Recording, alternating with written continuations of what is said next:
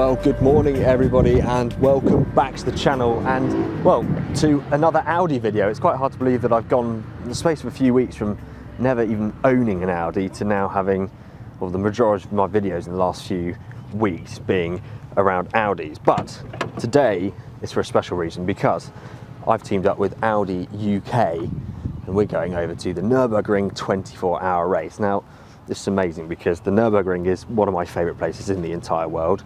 I'm massively into F1, but racing in general. And this weekend there's going to be the opportunity to get right up close, not to F1, but potentially an even more exciting sport. 24 hours around the Nurburgring. That includes nighttime, of course. It's going to be wild. But anyway, this is my chariot for the weekend. It's an Audi RSQ8. So I've had the SQ8 before, but this is the beefier, bigger, better and more powerful brother. And well, I have to say, just driving it down here this morning, although very juicy, in fact averaging around 22 miles per gallon even at 70 miles an hour, it's extremely comfortable. And to be honest, there's a couple of the other cars that are coming alongside me on the trip right here, and the RSQ3 fantastic, the S8 a good cruiser, but actually I have to say, out of these three at least, this is probably the one I'd want to be in. It's great. I absolutely love it. I love the commanding driving position. It reminds me of a Range Rover, which is just my favourite thing in the entire world. But then it's deceiving because you put your foot down and there's near as makes no difference. 600 horsepower under your right foot. Anyway, so this is going to be a fantastic weekend. Got a few minutes now to probably grab a quick coffee before we board the Eurotunnel and drive to the Nurburgring. I come and go like a rah, rah, rah. They don't want the to be going on. I'm coming back with the money in the bag. The rubies in my lap, yeah, I'm running for the cash. Okay, so now that we're on the Eurotunnel, the next place we're going to drive is obviously France. So we need to change to the metric system. So go in here, change to kilometers an hour, kilometers, temperature, Fahrenheit. And now on here, obviously we have the kilometers an hour display. And because we're in an RSQ8, it's huge in here. And wait, I got up at 4 o'clock this morning. I'm very tired. So I'm going to use this sort of 40 minutes we're on here to have a bit of a kip. So I'm wondering, the back looks like it's a pretty comfortable place to be, but I reckon it's going to be a case of reclining this seat as much as possible. Then we can actually move the steering wheel away from us. Oh, this is already pretty comfortable actually.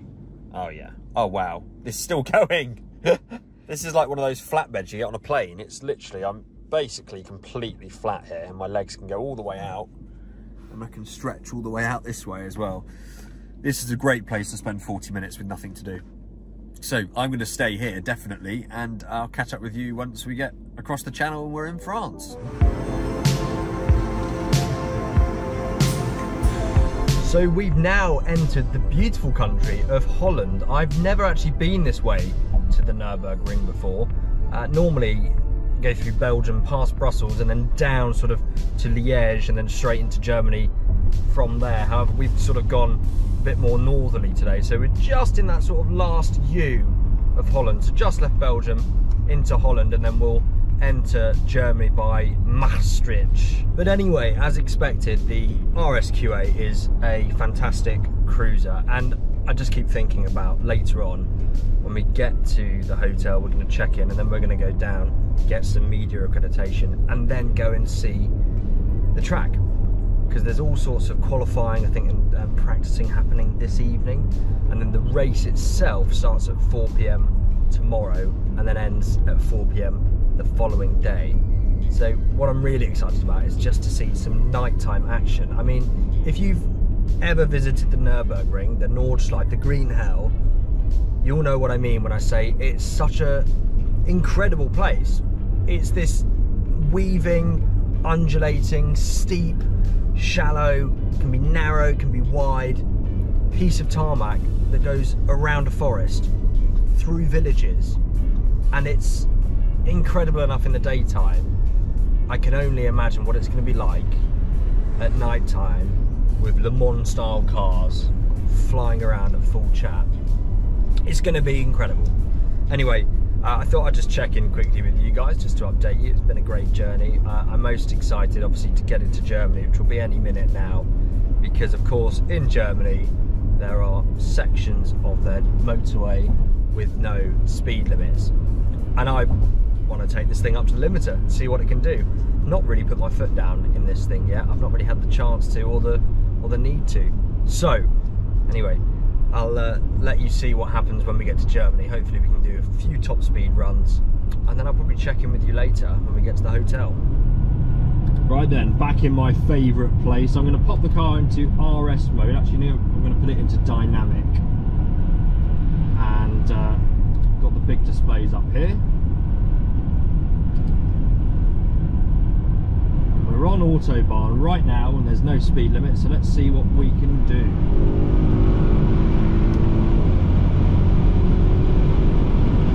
And that is incredibly fast.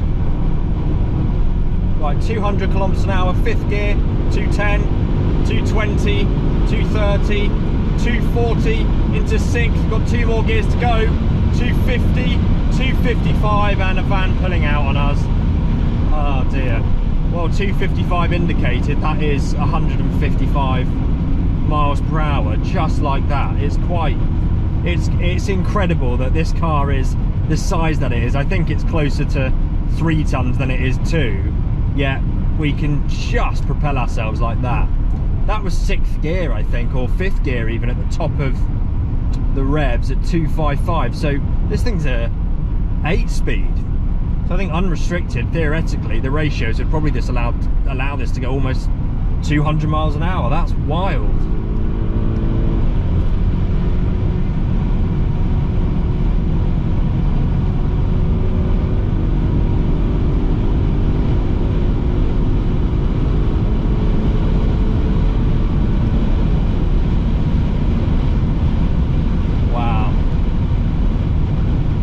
Very impressive.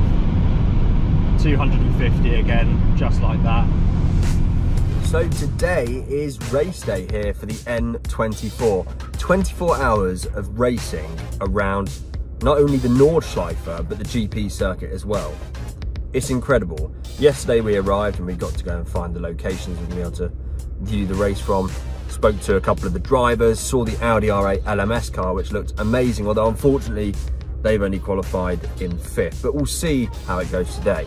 So it's now just gone midday. The race starts at 4 o'clock. I'm just driving myself over to the car park. And then what I want to do is try and get into the pit lane, or at least above the pit lane, for when the race starts at 4. And then it's 24 hours until 4 o'clock tomorrow. The plan is also then, in the early hours of the morning, to find a spot on the track where they're coming past really fast, or maybe even somewhere like the carousel, and just watch them going around sort of through the middle of the night. I think it's going to be an absolutely incredible experience.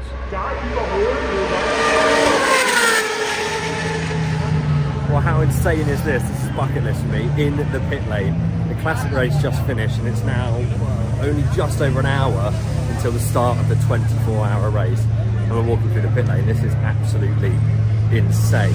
And here are Audi's entrance, the R8 LMS cars. They look absolutely incredible. I can see 4 of them at the moment, and yeah, this is what we're here to cheer on this weekend. Okay, and if walking in the pit lane wasn't cool enough, now, despite all the noise, we are on the grid, we're on the track, on the starting line of this 24-hour race, which in literally less than an hour, all of these cars are going to be flying up here. I still can't get over it for 24 hours. Anyway, I always watch the F1 and watch the grid walks and think I would love to do that. And I know this isn't the F1, but this is pretty damn close. This is very cool. Very busy as well.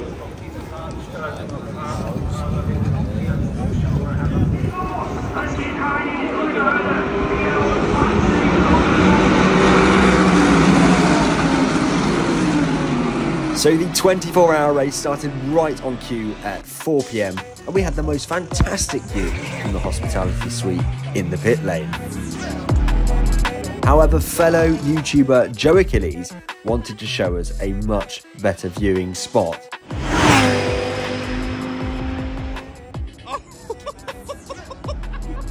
And took us to the second to last corner for sunset, where we got ultra close to these cars coming around the track at, I don't know, 110, 120 miles an hour, right on the limit.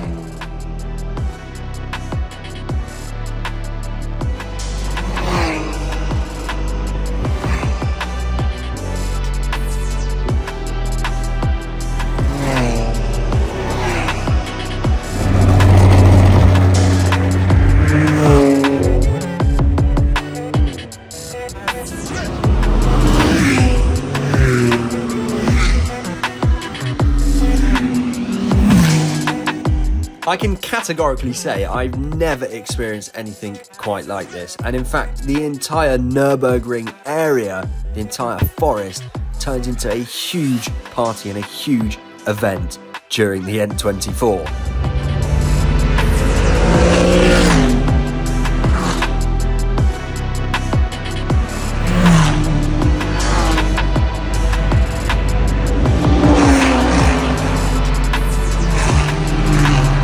And then we made it all the way over to the carousel at night, which is such a famous part of the track.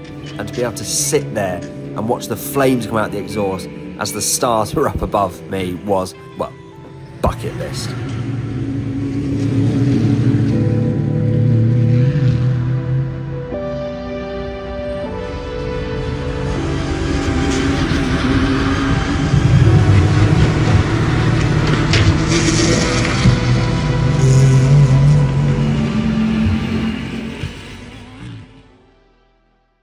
Watching the racing was absolutely breathtaking. I will genuinely never forget that experience, and I hope to be back again next year. I've absolutely loved every second of this 24-hour race. It's a fantastic thing. I must get to Le Mans, but also I must come back here every year if I can. Unfortunately, 2 of the fastest Audis last night did spin on some oil and had to leave the race, unfortunately. Okay, so after what's been an incredible trip here in Germany with Audi UK, it's time to head home. There's the R8 of Matt Watson's R8 being started up right next to it. It sounds so good, those V10s. We'll really miss them when they're not making them anymore. But anyway, yeah, drive back to the UK now. It was an absolutely unreal experience being here, really an absolute bucket list, really. Never seen anything like it, and I hope I'll see something like it again. Seeing all of those cars driving around last night, middle of the night, at high speed, was remarkable. So I do always say this when I'm here in Germany, but if you've never been to the Nurburgring or the general area, you must, because it's absolutely stunning. I mean, even if you're not here for the track itself, just the scenery, I'm sure you can see out the window, is absolutely breathtaking, and the roads are the same. It just never feels right to put your foot down in this car. It should not move like that. You ready for this? Let's do a little bit of a tunnel run in here. Down into first gear. We're in RS mode, and here we go.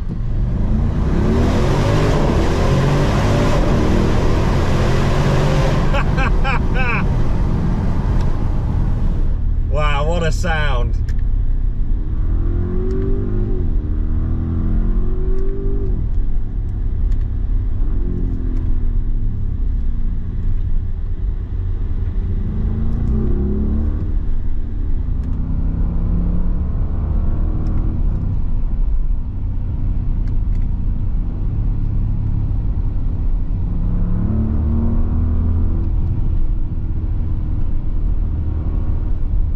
So as I've been hinting at in previous uploads, I'm probably coming back here in a couple of weeks, and we all know what in.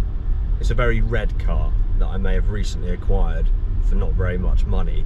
That's the plan anyway, and we'll see if we can get it here and if we can do some laps on the Nurburgring. I would absolutely love to take that around the track and also take Charlie around the track for his first ever Nurburgring experience. It would be absolutely fantastic to do that. So do stay tuned and subscribe if you're not already, especially if you're liking the stuff with the TT, because there's gonna be more. Thank you so much for watching this video, especially if you've made it this far, and I look forward to seeing you all in the near future very, very soon. I come and go like a rah, rah, rah. They don't want the to be